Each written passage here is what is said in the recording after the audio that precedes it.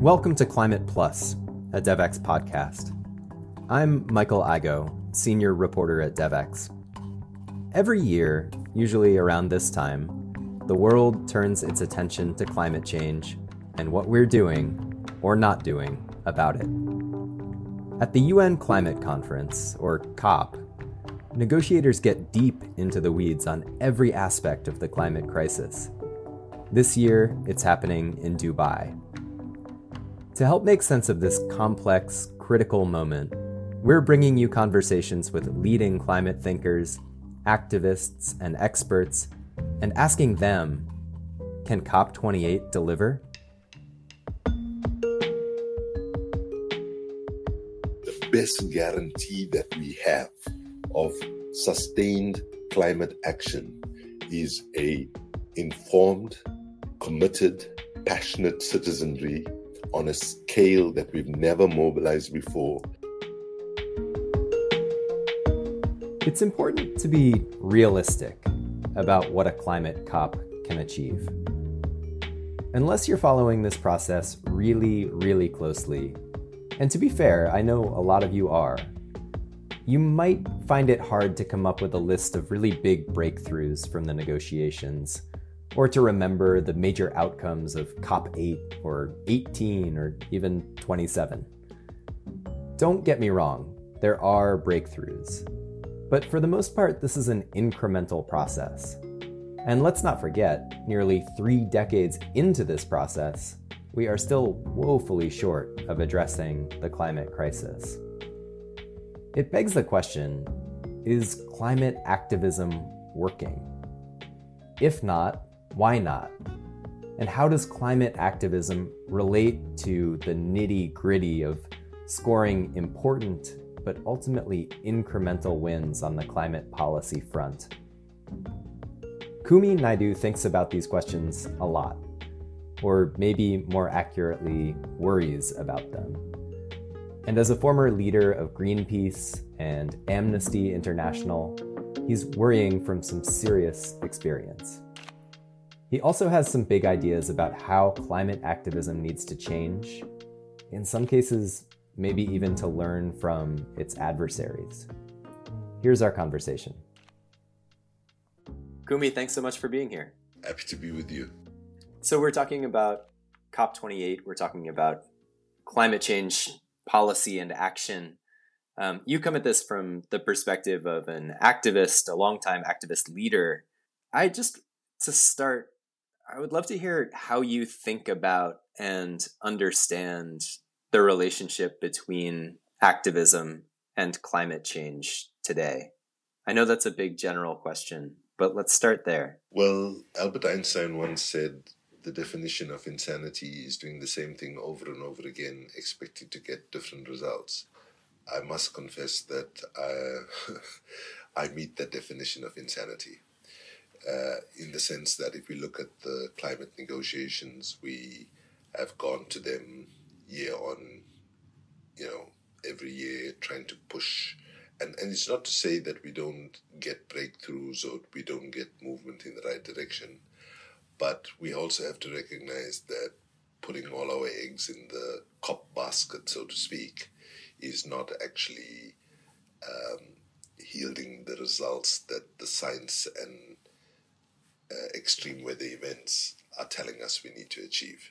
So when I reflect on why is our activism not having the impact that it needs to have, I land on a couple of conclusions. The one is that I think the climate justice movement has tried to win the narrative by facts, figures, science, rationality, policy proposals, and so on.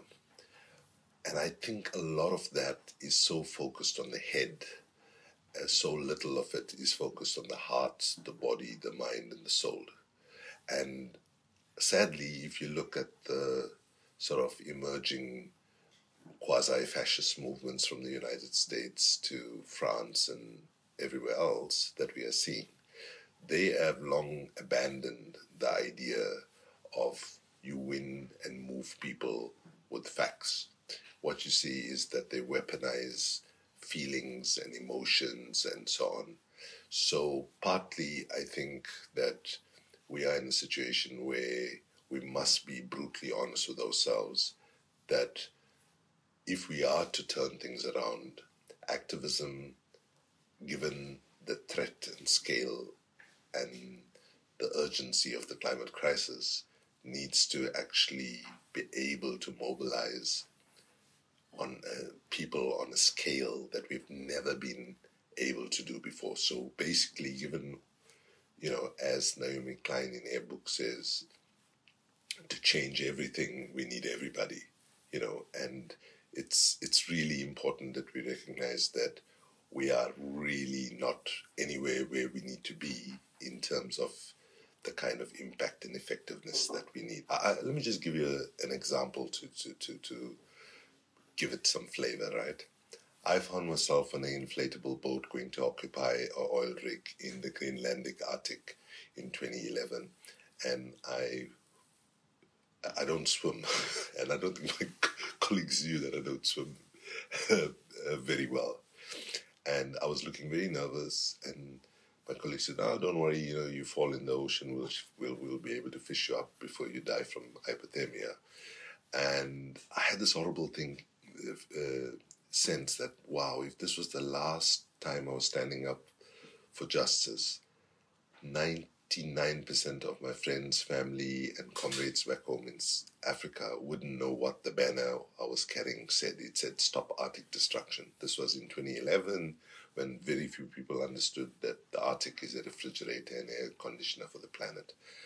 And so anyway, to cut a long story short, I end up in prison. I get home a couple of weeks later to South Africa, and one of the kids in the family says to me, "Uncle Kumi, what a stupid slogan, stop Arctic destruction.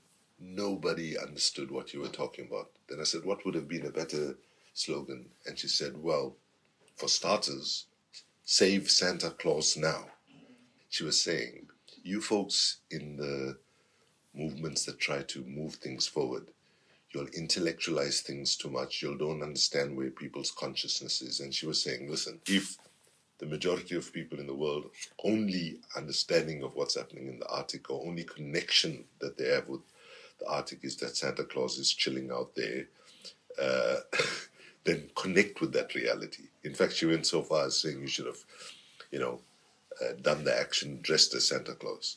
Now, that might sound as trivializing the issue. That's how the sort of, the policy wonks in our movements will respond to it. But the problem is activism is not resonating with ordinary people in sufficient numbers, and that's one of the biggest changes that we need to make. And I'll just conclude by saying that where I'm putting my energies right now is in what we call energizing artivism, which is bringing the worlds of arts, culture, and activism together.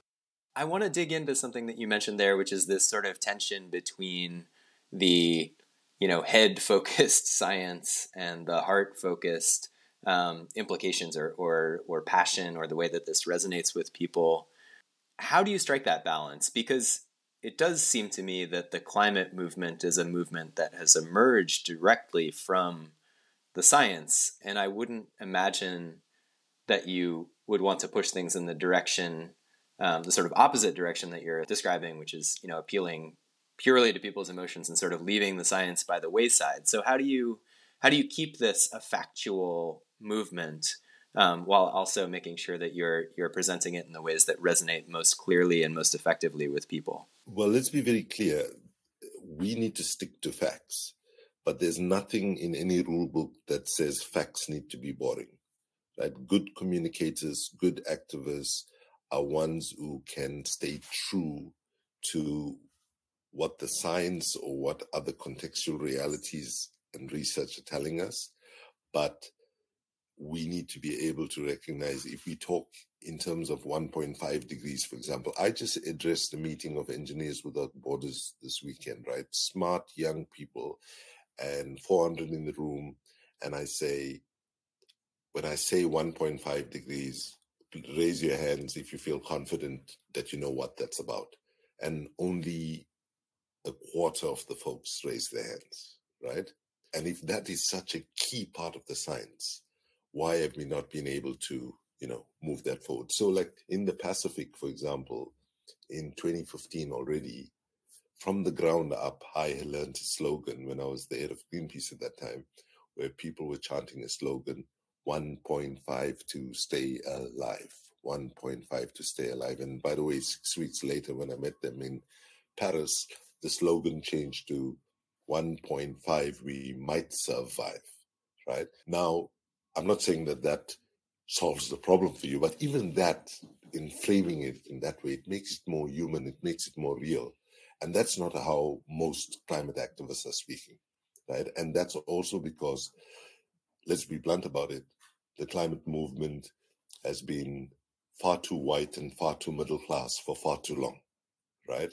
The failure to incorporate and engage people in a diversity of settings, to draw on their cultural wisdoms, to draw on their experience, to draw on the way they communicate and their narratives, is a failing of the climate activist movement, and that needs to be urgently addressed.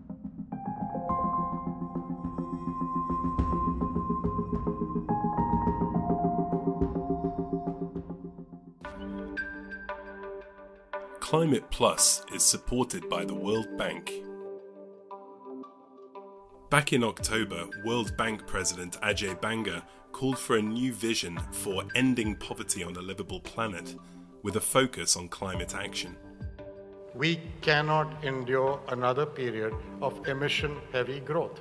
We must find a way to finance a different world where our climate is protected, where pandemics are manageable, if not preventable, where food is abundant and fragility and poverty are defeated. We do not suffer from a shortage of solutions. We're just paralyzed by a persistent lack of courage to pursue them. The good news is that we have solutions like these within reach and resources at our disposal to scale them. To learn more about efforts to end poverty on a livable planet, search for the World Bank Group at COP28 or click the link in the show notes.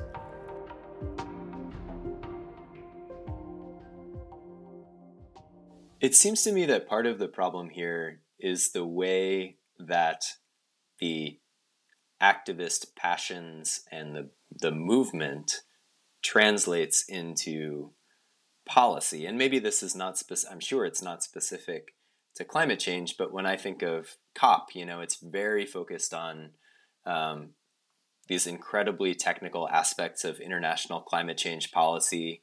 It's very jargony, very important, but very jargony pieces of this climate policy puzzle. What do you do about that? Because those are the opportunities to change the direction of policy, is in the negotiating chambers where, negotiators are arguing over individual words, shall versus will, and could versus, will consider, and all of this stuff. And it seems like that gets a lot of attention.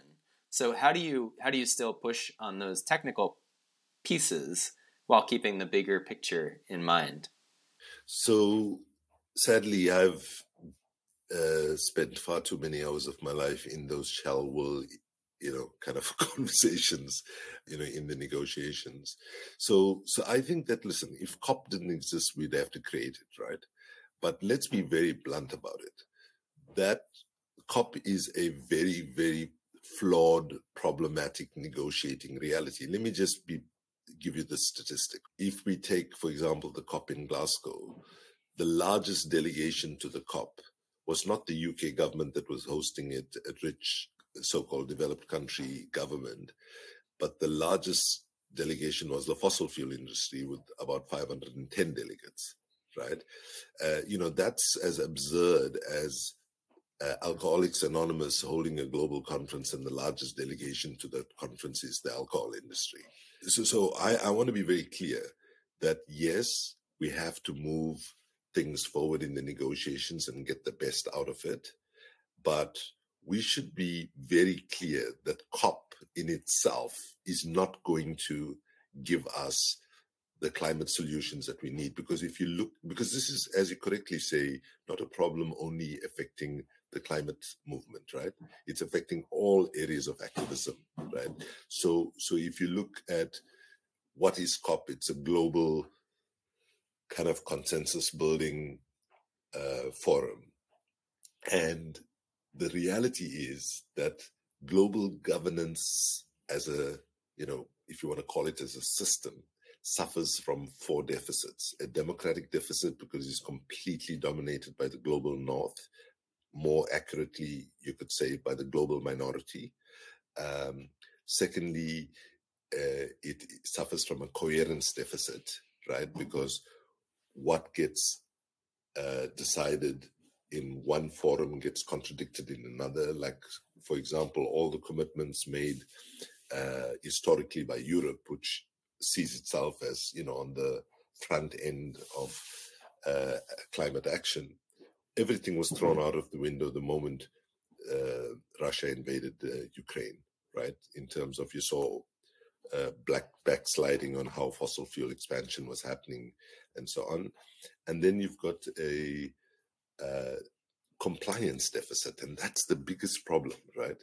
Just because you get an agreement at COP, and bear in mind, these are not legally binding agreements, and that is the biggest problem. People must not be given false hope and false expectation, as sometimes we do, by saying to the world, oh, COP is coming, everything is at stake, and so on. Listen, if we can get the best language agreed at COP, the reality is the United States and other powerful governments of the world can easily walk away from it, as they do all the time. So one has to recognize that the best guarantee that we have of sustained climate action is a informed, committed, passionate citizenry on a scale that we've never mobilized before, that irrespective of what is agreed at a COP or not, we will see action in the right direction. Because the reality is, the practical implementations of the solution of how to address climate action is going to be made by individual governments in various national spaces, right?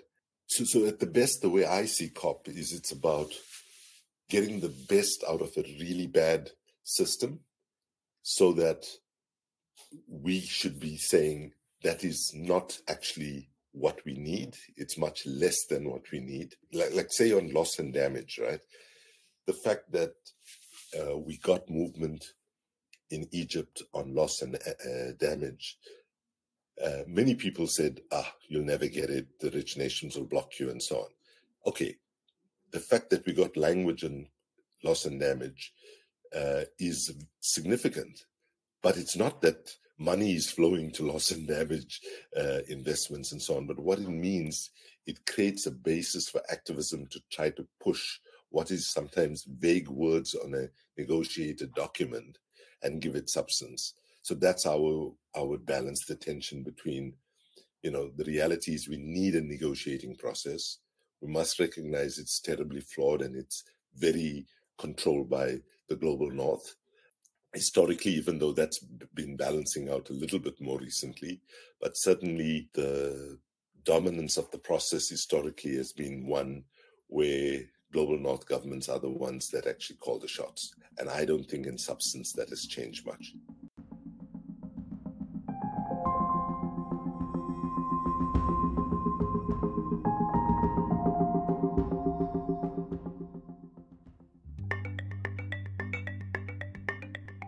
Are you looking for the inside story on what's happening at organisations like the World Bank, USAID or the Gates Foundation?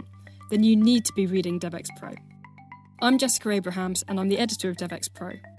Pro is Devex's premium news subscription, where our expert reporters and analysts take you beyond the headlines, deep into the trends and institutions shaping the $200 billion aid industry. As well as all our news, you'll get access to conversations with global development leaders, resources to help you grow in your career, and a subscriber-only newsletter full of insider news and tidbits. See for yourself by getting a free trial today at devex.com/pro.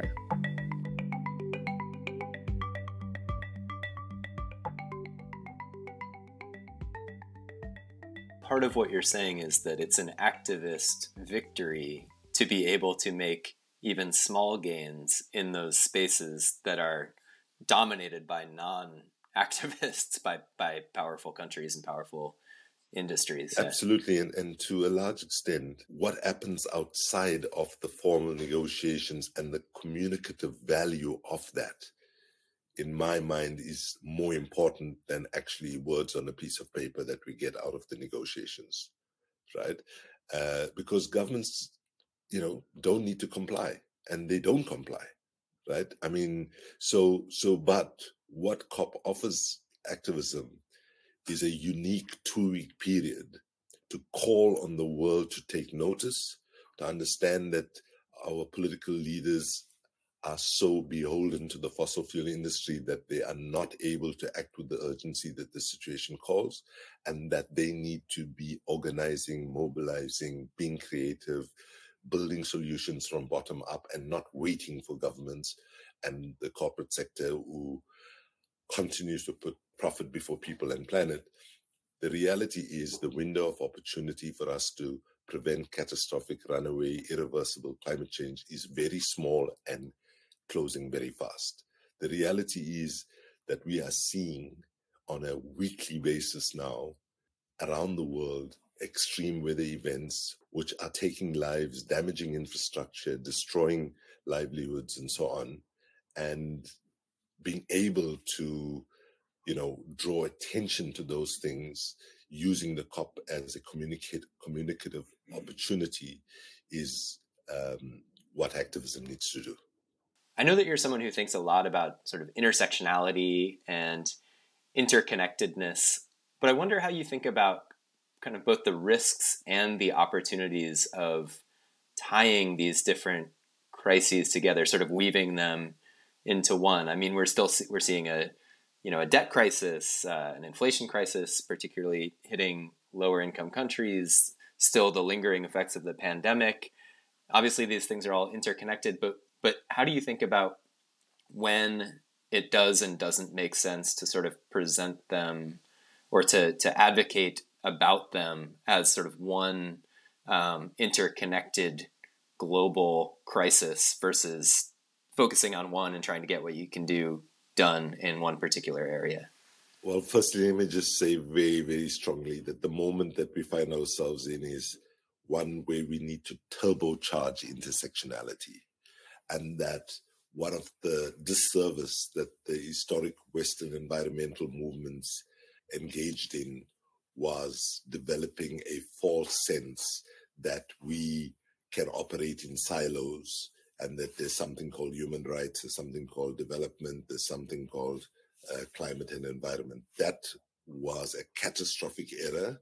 So in the global South, if you cannot make an argument that addressing the climate realities that we face in such a manner that is also ensuring that the transition from an economy driven by dirty energy to an economy driven by clean energy is going to create jobs, right? And is going to actually improve livelihoods. If you can't do that, then you're not going to get traction because people are living on the point of desperation. And sadly, today, it's not only people in global South, but even in the global North. If we look at the position of working class people and low income folks, they are suffering as a result of an unjust economic system. And let's be very clear. We have a climate crisis because we have a broken economic system, right? And you don't fix the climate crisis unless you address the question of the fact that, about $1 trillion a year is going in fossil fuel subsidies to oil, coal, and gas companies. So let me say that I don't see any way around really embracing the power of intersectionality to move things forward. I think that in the name of specialization, what we've got is parochialism. And we must remind ourselves, this is not about saving the planet.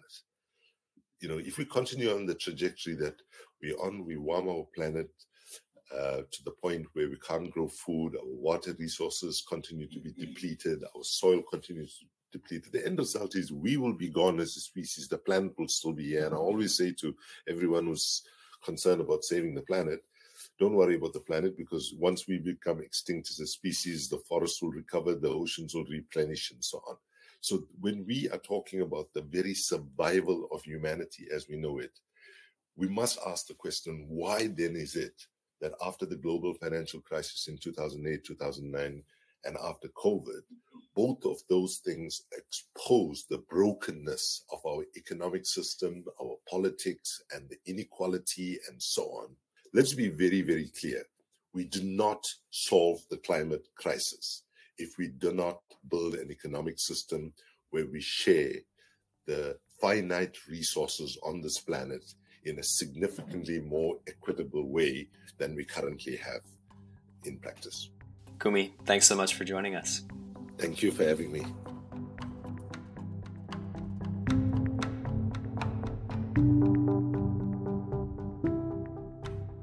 Thanks for listening to Climate Plus.